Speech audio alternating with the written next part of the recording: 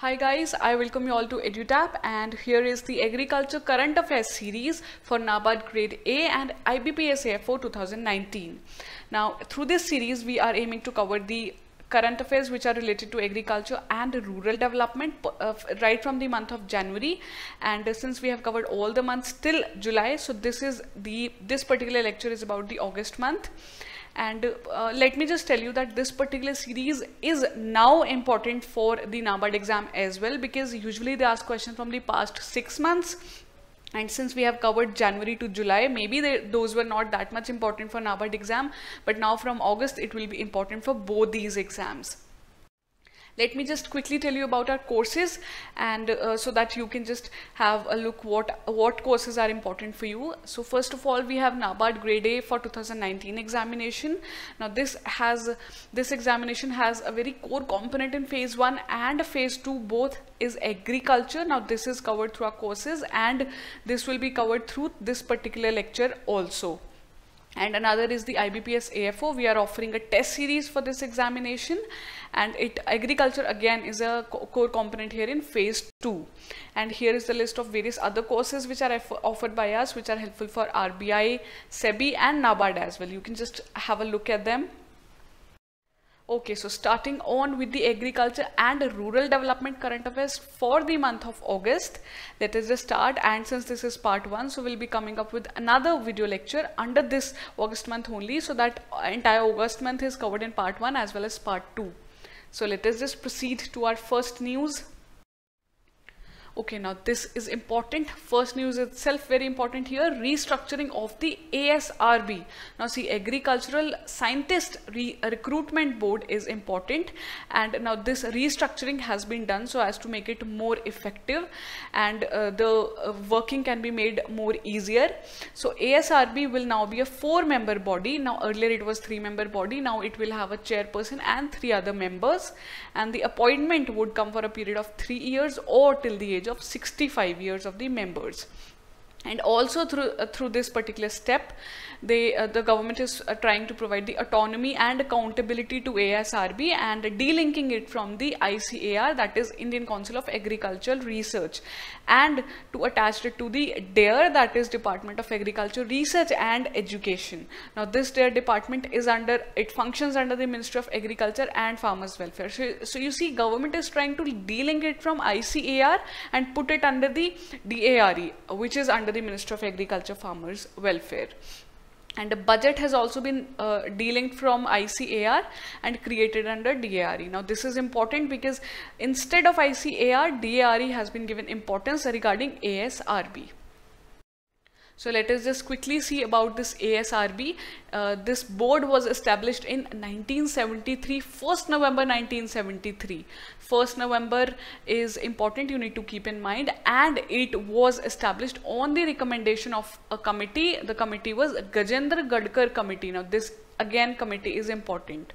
So it was set up to function as an independent recruitment agency, which is its mandate till now, and it conducts NET examination, UGC NET, so that the scientist post can be recruited for this ICAR and DARE. So yes, that would be it about ASRB. Let us just move on to our next news. Okay, this is about Pradhan Mantri Krishi Sinchai Yojana. Now this particular Yojana is itself important, and we are going to cover this particular Yojana in a separate video. And let us see just what this news entails for us. So the government, NABARD and NWDA, that is National Water Development Agency, have revised their memorandum and revised it to 99 projects. So this is important since 3 stakeholders are involved here. You need to keep in mind Government of India, NABARD and NWDA. So they are going to fund the 99 irrigation projects under this Pradhan Mantri Krishi Sinchai Yojana through long-term irrigation funds. So there are short-term and long-term irrigation funds. This particular MOU is about the long-term irrigation funds. So central assistance would be provided, and NABARD body is itself important here.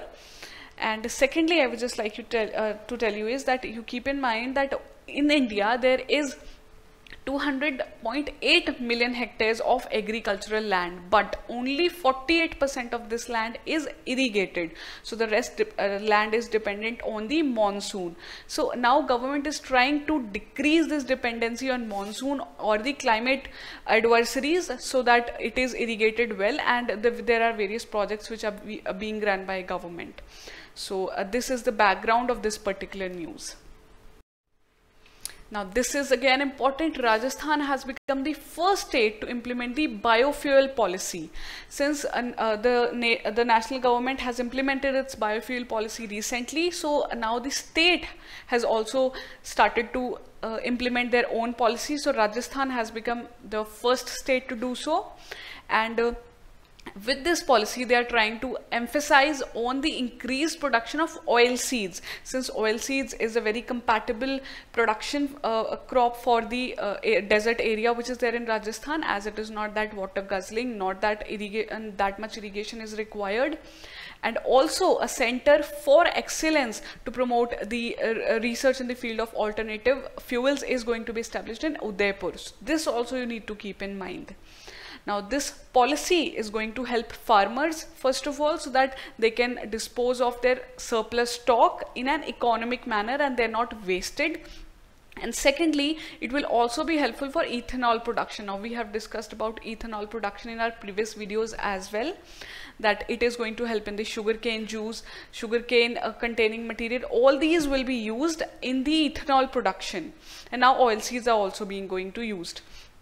And also they will encourage the state rural livelihood department is going to encourage women self-help group to come forward and participate in this policy to make it a success. And two important points I have mentioned for you here. On 10th August 2018, World Biofuel Day was organized. First of all, you need to keep this in mind. And secondly, the India's first ever environment friendly biofuel flight has taken off from Dehradun till Delhi. So Dehradun Delhi flight was by Indigo, and these are the Jatropha seeds you can see here in the picture. So this flight was based on the biofuel, and biofuel was extracted from the Jatropha seeds. So these are the two important points, just keep them in mind. And our next news is regarding IFFCO. Now IFFCO, we have learnt about IFFCO a lot. There are a lot of news regarding IFFCO. So I would just like you guys to mention anything important which you are able to recollect now in the comment section below. Let us see what this news has for us. So IFFCO has forayed into food processing as well. So we have seen IFFCO has launched its e-portal, then IFFCO is a fertilizer giant, and now they are going to come up in the food processing industry as well. And for this they have formed a joint venture with Spain firm, and through this they are going to establish a food processing plant at Ludhiana in Punjab. So this is also important, and there are some other important informations like IFFCO will have 30% stake. You can just go through them. And the processing of the products like potatoes, peas and cauliflower will be done initially, and then later on it will be expanded. Firstly it will be for domestic markets and later on for exports market. So this step is going to be a lot of help, since IFFCO is considered as the largest multi-cooperative society. And our next news is about Pradhan Mantri Fasal Bima Yojana. So we'll discuss about this Yojana in detail in our next slide. Let us see what this news has for us. So Ashish Kumar Bhutani has been appointed as the CEO of Pradhan Mantri Fasal Bima Yojana. First of all, just keep this in mind. The name Ashish Kumar Bhutani, he is a senior bureaucrat and now will be overlooking the Pradhan Mantri Fasal Bima Yojana. And he has been appointed till 2020 May 9.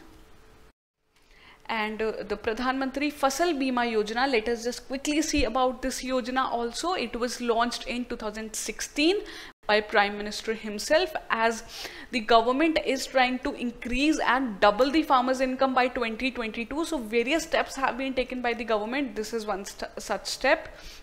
Now this particular Yojana, since it is Fasal Bima Yojana, so comprehensive insurance cover against the failure of the crop so as to stabilize the income of the farmers. Now what is apart from this is important you need to keep in mind is that the premium to be paid is just 2% for the Kharif crops and 1.5% for Rabi. You must not get confused. 2% for Kharif, 1.5% for Rabi and oil seeds, and 5% for the horticultural or commercial crops. So these are the important facts you need to keep in mind. And it will also prompt the claim settlement within, which says according to this Yojana, claims must be settled within 2 months of the harvest. So these are some important points about Pradhan Mantri Fasal Bima Yojana. So that's it guys. I hope this session was helpful for you, and in case you guys have missed earlier videos right from the month of January, I would just recommend you to go back and see those videos as well. And in case you guys have any query regarding the courses which are offered by us or the particular exams of IBPS AFO or NABARD, you can just go and visit our website. And here is our email ID. You can just drop us a mail, and our contact number is also mentioned here, 8146-207-241. You can even WhatsApp us on this number as per your convenience. Yes, so that's it guys. I hope this session was helpful for you. If you like this video, please do not forget to like, subscribe and share our channel. And this is the link of the Telegram channel. You can just go and download the PDF of this particular series and all other lectures as well, so that it is helpful for you guys and you can retain it. And that's it. I wish you all a very happy learning.